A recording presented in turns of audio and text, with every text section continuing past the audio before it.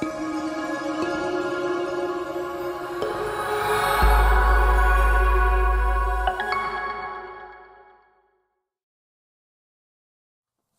we begin, I'd like to introduce our panel. So on my far right, we have Danny Deal. She is the head of communications and creator insights at Band Lab. To her left, go ahead, round of applause. To her left, we have Nadir Contractor, SVP Digital Strategy and Biz Dev for Universal Music Group. To his left, we have Sam Kling, IMBA 2009, by the way, Chief Creative Officer at CSAC. Hi, Sam. Hi. And to my right is Vicki Nauman, founder CEO of Cross Border Works, a boutique advisory firm specializing in music licensing. Hi, Vicki. Yay, we have slides. Amazing. So we're going to dive right in. This is the future of music in 40 minutes, so buckle up. So the above graphic, you've probably seen it if you're interested in the music business. This is the global music business for the past 24 years. It clearly shows the growing dominance of streaming, duh. But streaming itself has been recently disrupted. Of course, we all know Spotify, Apple, YouTube, Amazon. But there's a new kid on the block. And that kid has hit a growth spurt. And that kid is really popular, really quickly. TikTok. And before we all say, oh, but TikTok's not a DSP, isn't it though? Considering it launched a distribution platform last year, SoundOn, filed a trademark in the United States for TikTok music 8 months ago, and already operates a DSP called Resso in India, Indonesia, and Brazil. Like it or not, TikTok is a DSP on steroids. That trademark filing listed use cases far beyond our current streaming paradigm, including live streaming audio and video, allowing users to comment on songs and albums, as well as upload their own photos for playlist covers. When you talk about innovation in the music business, there's arguably no other company exerting as much innovative pressure as TikTok. This innovation is rapidly transforming the listener experience, but also the creator experience. We are seeing shorter songs charting, sped up songs charting, often cataloged from years ago, and more one-hit wonders than ever before. Even if it were to disappear in the United States tomorrow, TikTok has forever changed music. So let's talk about it, the short-form social video phenomenon in general. Who wins? Who loses? And in the next 3 to 5 years, what does TikTok, Reels, Shorts, etc. do to this graphic? Does it grow our pie? Does it shrink it? We're going to start from a licensing perspective, so I'm going to hand it to you, Vicki, first, and then we'll go to Nadir after that. Yeah, it's a great question because one of the things that happens in music is companies will burst onto the scene, and sometimes there's ambiguity about what are those rights, and is this protected as a platform under a safe harbor, which is part of copyright law under Section 12 here, that protects the platform while users are uploading, or is it something that needs licenses from publishers and labels in advance of the platform going live? And there's, technology is moving at a much faster pace than anyone in the industry can keep up with. And so there's just a constant push and pull of new tech emerging, new use cases. And with TikTok, they started out, it was originally a company called Musical.ly that was sharing clips, and then it evolved and got acquired, and there were some settlements and some issues along the way. But I think that it's now at the point where there are a lot of people in the industry who are looking at it and saying it's so dominant, and it is feeding additional listening and additional streams into DSPs, but what is the value that it's contributing back to the industry, the direct financial value? And the industry starts to get impatient with companies and once they've achieved some level of success, wants them to have more skin in the game financially. And I think we're at that point of, where is TikTok's value? I think it's hard to argue that it's just a promotional platform. Now it is something where there's actual consumption being made inside of the TikTok platform. And I would imagine over the next couple of years, we're going to see a change in morph into that DSP. Exactly, and and it is a destination. And I also think from a strategic standpoint, if I were TikTok, I would think, well, why would I want to just send all of this uplift on listening to other third parties? Why wouldn't I want to retain those users inside of my own platform and give them full-length songs and different ways to interact with the music? Nadir? Yeah, I think to kind of build on what Vicky is saying. So first of all, we don't quite consider TikTok as a DSP, though I accept your points that, they're morphing. I think that's a great thing to talk about. Everyone's morphing, right? They're evolving forward. I mean, first of all, let me make some distinctions here. TikTok is licensed with clips. It is not licensed with full tracks. And then the consumer behavior on TikTok is fundamentally expression, not consumption. There is obviously some consumption, right? But it was created for expression, right? And that's true of all the kind of social category. So we've come up with this name for it that we call it non-DSP streaming. Right, I was trying to where in that it's in that streaming? number. Yeah, they merge it in. So is it sync? Is it streaming? What is it? Non-DSP streaming is what we've called it, right? So I think it is different, and you mentioned Rezo. The reason that ByteDance launched Rezo was because they wanted to be in the DSP business and put their toe in it, and they've been in a few markets. I don't know if you played with Rezo. It's a highly differentiated DSP. It's very popular with Gen Z in those markets. There's short form video the short form video. Kind of like Spotify recently. Kind of like that, maybe. Who knows? There's short form video on there, which is clearly ByteDance's core strength, and then full length tracks as well, which have been licensed. So, it's a kind of an evolution of that, and they've taken the best of both worlds to do that.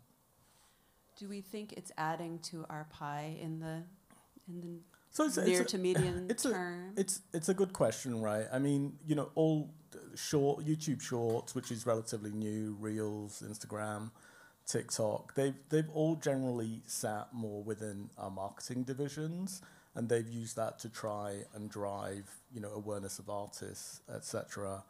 From that perspective, it's a compliment, right? How accurately does it grow streaming is hard to tell. I think it's kind of a little bit of a lottery ticket for many artists. I think also the other thing with TikTok is, if we think about it as a marketing platform, it's very different to what's come in the past, right? In that social platforms were about following things that you were interested in, whereas TikTok has gone from like a social graph to a content graph. So you have this incredible algorithm that's providing you with content that's based on what it thinks is your interest. And I think it's actually pretty accurate, right, in doing that. So one of the problems from a marketing perspective is the ability that existed in social media, 5 years ago, was the ability to aggregate audiences. That's kind of gone away, right? Very much so. So now you aggregate an audience around a piece of content, but you don't necessarily aggregate it around an artist, right? And that's one of the things that, we need to catch up on in terms of like developing a better playbook to be able to do that. We're doing that anyway. Yeah, I've been reading a lot lately that it's driving it to be more of a songs business and moving away from an artist business. Tracks, yeah, sounds, yeah. Mm-hmm. Your company happens to employ a guy by the name of Brian Sutnick, who's a head of marketing, I believe, at this point, and I think he oversees your digital marketing as well. And I was working with him, and I want to say it was 1998, 1999, when he and I, he was an employee then at a unknown label now called Palm Pictures. It was Chris Blackwell's second iteration of Island Records, and Brian and I turned the Napster funnel upside down to try to make it a marketing platform.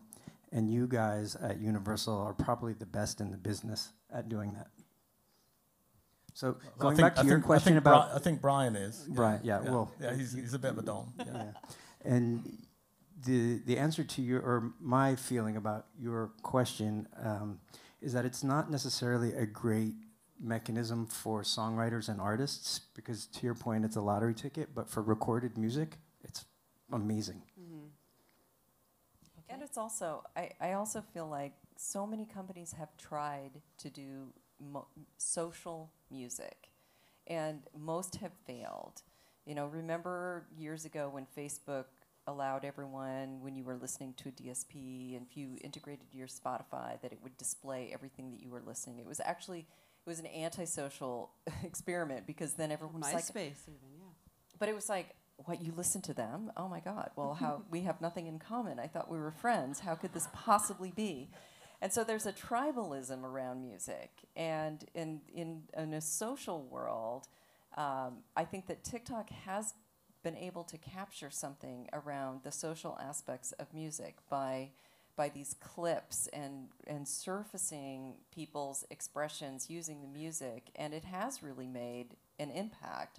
But I feel like it's just the tip of the iceberg on where I think social behavior and music could go in digital, because of the tribalism, and we just haven't ever really been able to truly capture all of that. Oh my gosh, this could not be a better segue into our next question, which is very much about fan tribalism and that kind of consumption/participant behavior. So let's dig into it.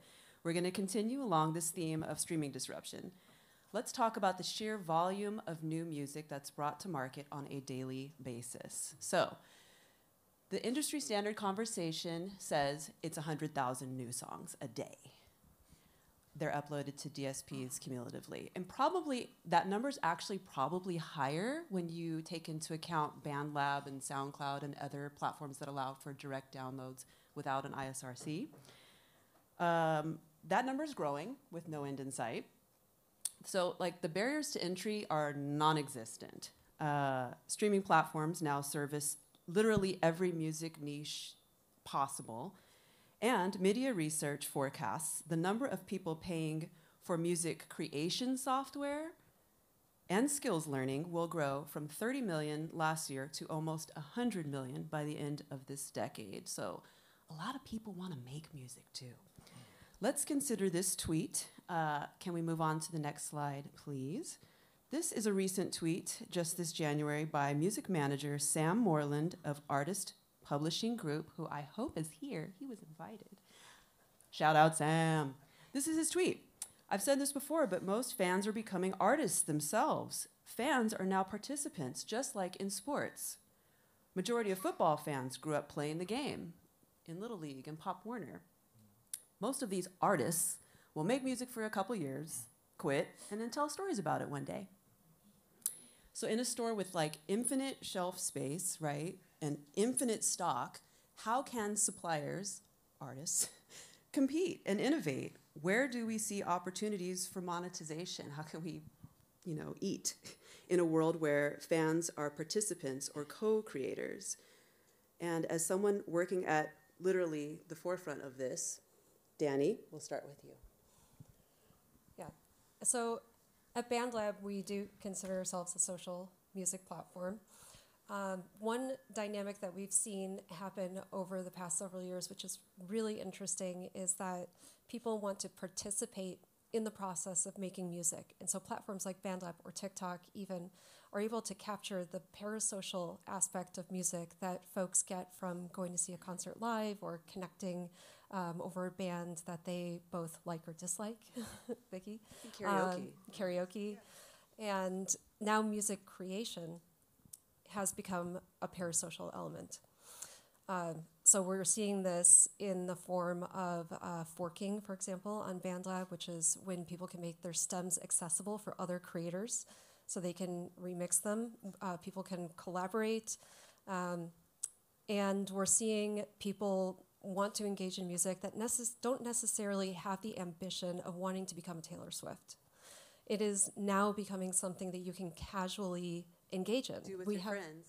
Do with your friends. We're seeing the rise of the casual creator for the first time in music, which we've seen historically in other forms of creativity, but not in music. We saw it with photography. Very notorious example to say that Instagram revolutionized photography. TikTok arguably revolutionized video and editing. And now we are on the cusp of seeing that finally happen for music. The next generation really wants to lean into the experience of music and not just be a passive recipient, but they want to actually engage and participate. They want to remix. They want to be the person that made that sped up edit. They want to be a part of the process. Yeah, this is a topic that just absolutely fascinates me. I think about this all the time, and then the adult in me always gets to, but how do you make money? How do you make money, first of all, as an artist? Like, where's the money in just being a creator? And then also just from putting on an MBA hat or a business hat, who wins here? So if you think of it, if you use that sports analogy, it's the people that make the football helmets that win, right? Because now everybody's playing football. So like, who are those people? I guess it is a lot of the exhibitors at NAMM, right now that win, because those are the creation software. And then let's definitely dig into who we think, or how we think like an artist can win here. Like, to me it's like it's the community. I think there are more opportunities than ever for artists to win right now. Okay. And I also think that we're at a very special time where incoming tech is actually really well poised, and the labels are really well poised to work with each other in a way that was never possible 10 or 20 years ago. I think there's a path forward with the incumbents and the newbies to actually create a more holistic experience that benefits creators and artists in a way that we haven't seen before. I think that we really need to work with the system in order to create systemic change. Yeah. Just add a point, yeah. So this very big number, this 100,000 tracks a day, has obviously been in the narrative and ether for a while. In fact, I think Daniel Ek stated this in the summer of 21 or 22, I can't remember. And that sort of has become the kind of soundbite. I think one of the things that happened, I think it was late last year or early this year, was Luminate, who measured the charts in the US, amongst other things. They actually did a study where they analyzed 80 million tracks, and I think it was a global study, it might have been a US one, but it was a very big number of tracks, right? It was only 1.5 million of those tracks. I say only because that's still a very big number, but it's a small percentage of the total that achieved in a year that they measured it 1,000 streams or more. Mm-hmm. So it was actually still very concentrated. I mean, if we take 1,000 as being, which is actually a very small number, as being, well, that's kind of successful streaming, right? Because it was 1,000 plus, right? Then it was actually a very small group of tracks that achieved that. And I'm assuming that means an even smaller group of artists, right? So definitely there's dilution in this area. There's hyper competition, not denying that. But I think it's a little, perhaps, there needs to be a little overblown. We need more context. I wouldn't call it overblown. There is a genuine, huge increase and flood of content. Well, absolutely. But how much of it actually gets streamed? Right. That's what I was going to say. How many are sitting at zero plays? Like 30%, right? Well, I think it was 30% in that study, or some such number. It just came out like a couple weeks ago. 38 million songs that are sitting in platforms have never been surfaced once. Not even by the artist's mother or the artists themselves. Or by the AI. But going back to Sam's text or tweet, and I agree with what it says, and I'm going to come back around to this. distinction in my mind is that not a lot has changed. So like, it's the fans who have become the artists today. It's the fans who became the artists in 1993, and it's the fans who became the artists in 1963. And you can take it back to the beginning of modern music. The difference Garage bands? I mean, yeah. Garage bands, bands that, you know, had label deals that you've never heard of. Sure. I don't know how many copyrights are in the United States Copyright Office, but I'm sure it's hundreds of millions, and nobody's ever heard of. Yeah.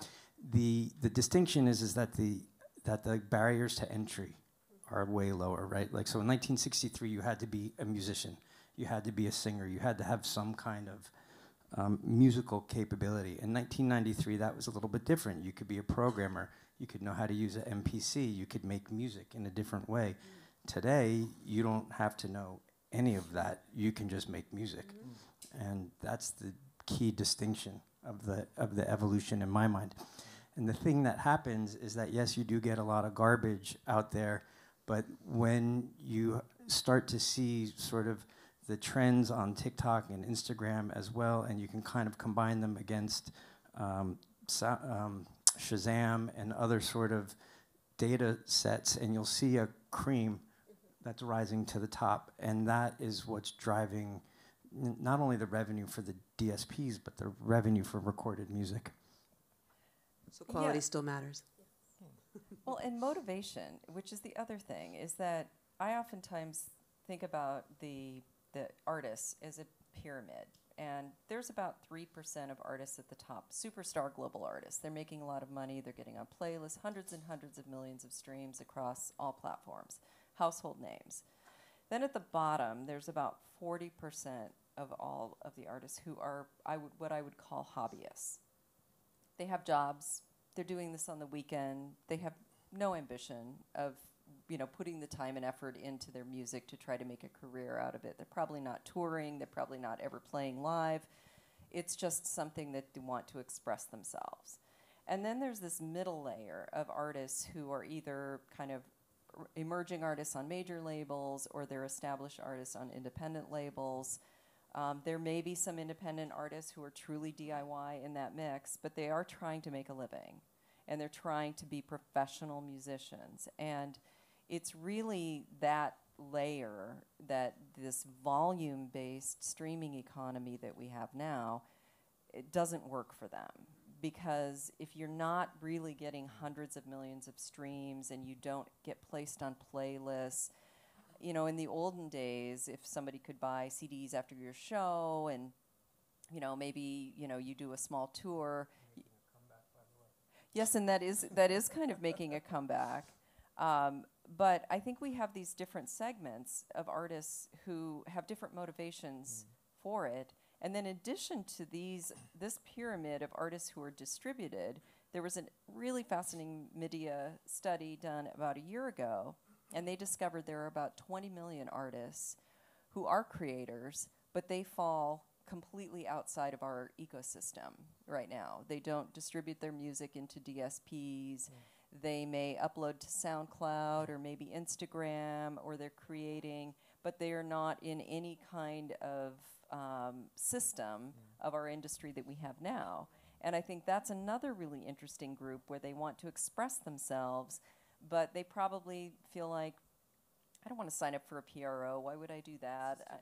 It's too complicated. I'm probably not going to make any money. Maybe someone will discover my song on SoundCloud and I'll get picked up and I'll hit it big and I'll figure it out then.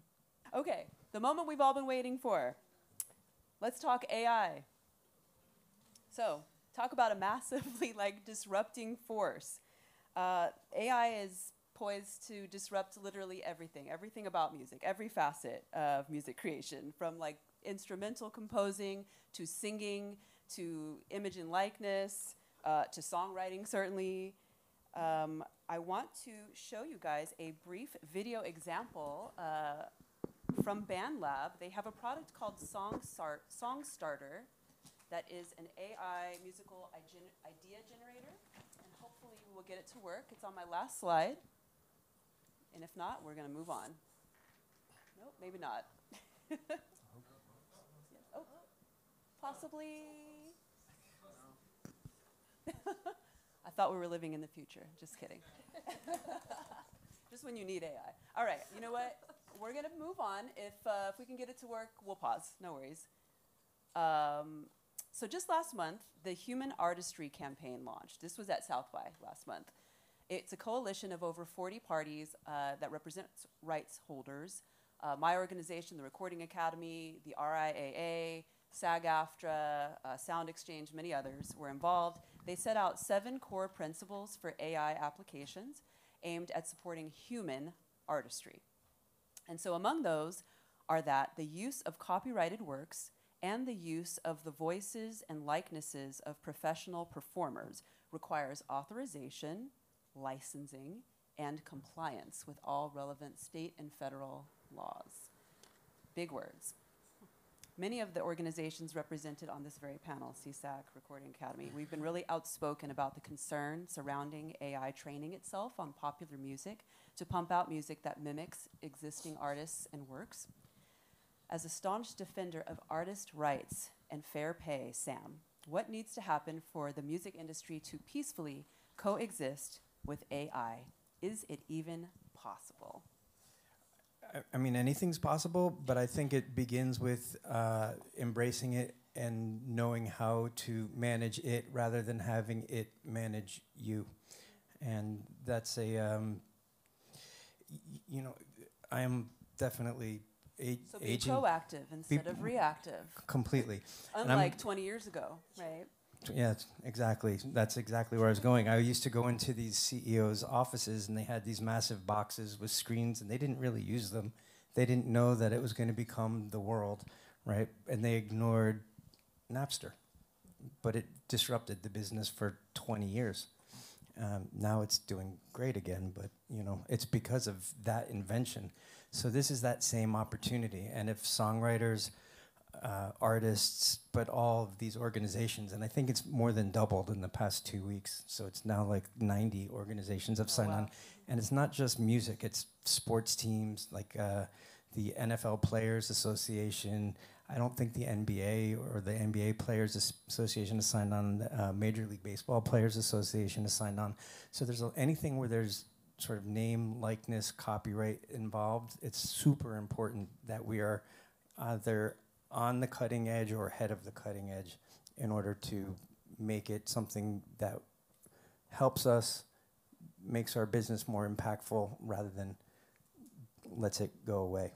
So kind of the first step is, it sounds like protective legislation is kind of the first step. Yeah, I mean, that's a huge part of it. The But step we should be doing right now. but it's also learning how to work with it. Yeah.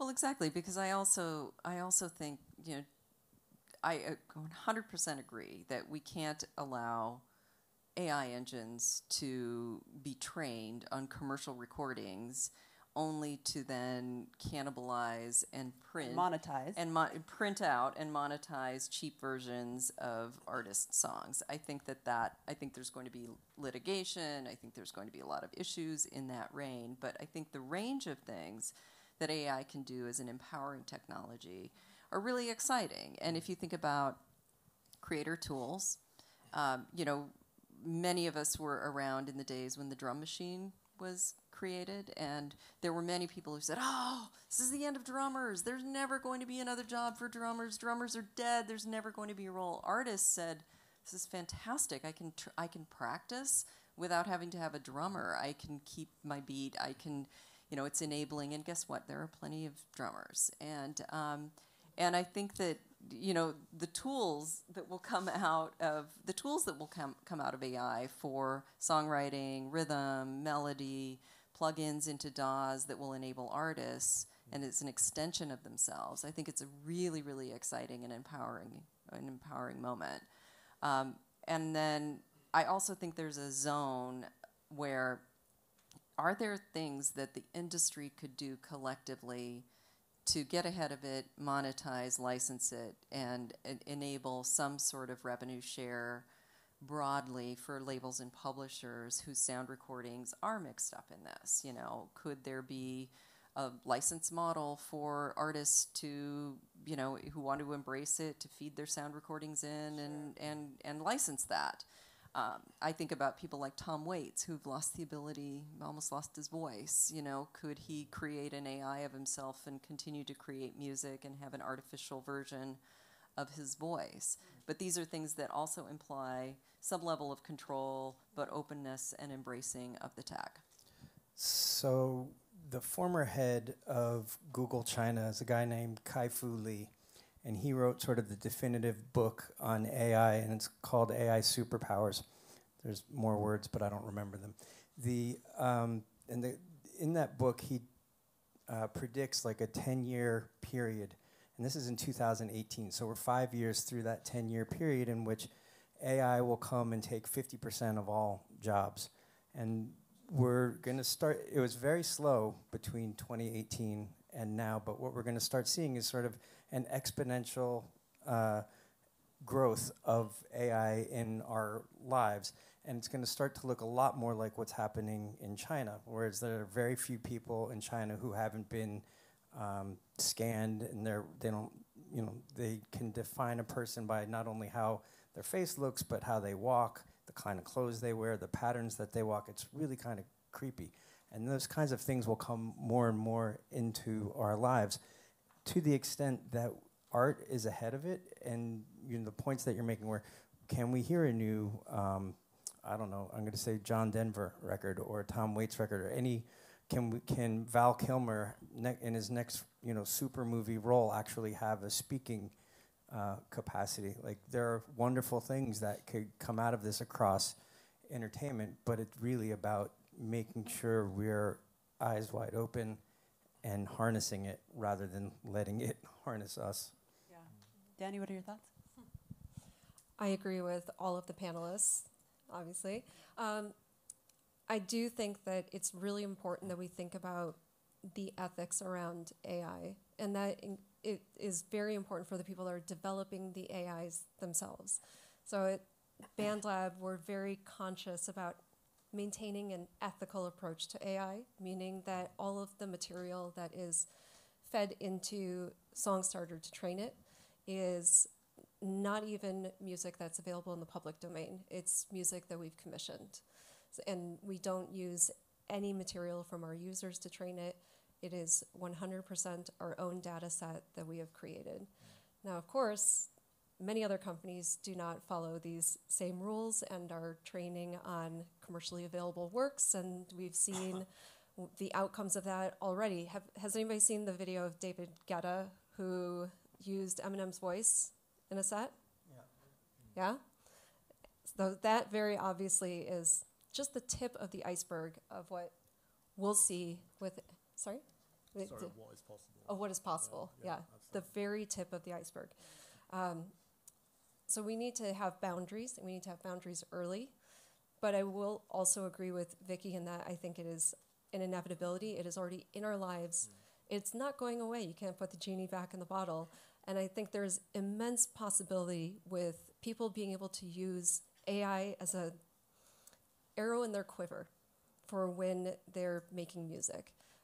Their SongStarter is a great example where it just gives you an idea. As an artist myself, I can't tell you how many times I have been stuck with blank slate syndrome. Sure. So it's really nice to just have something to go off of. So I guess there are pluses and minuses, and we just need to be ahead of it.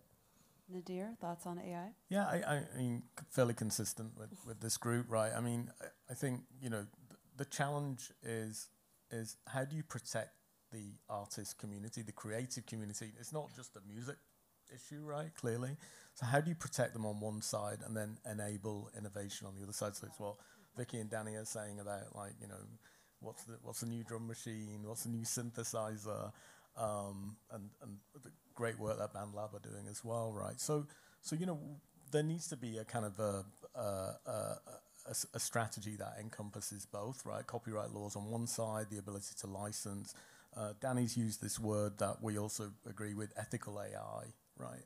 How you know, what other companies are going to do that? And those companies that aren't ethical, you know, what happens to those companies? And, you know, there's this Getty Images lawsuit. They filed for, 1.5 trillion And you know, I actually looked this up, but the UK's GDP is 3 trillion. So it's like they're claiming half the UK's GDP or the equivalent. It's an incredible number, right? And they've actually broken down. You know, they've showed the images that are being used. There's even like Getty Images watermarks that have been distorted by the AI. So clearly, that's a thing. And they've said these many images were used, and we want this much. And so, you know, copyright laws are real, and they've enabled the creative community for a long time, and you know, they always will. There would be no, you know, creative community across music, art, film, everything without, you know, stern copyright laws around the world.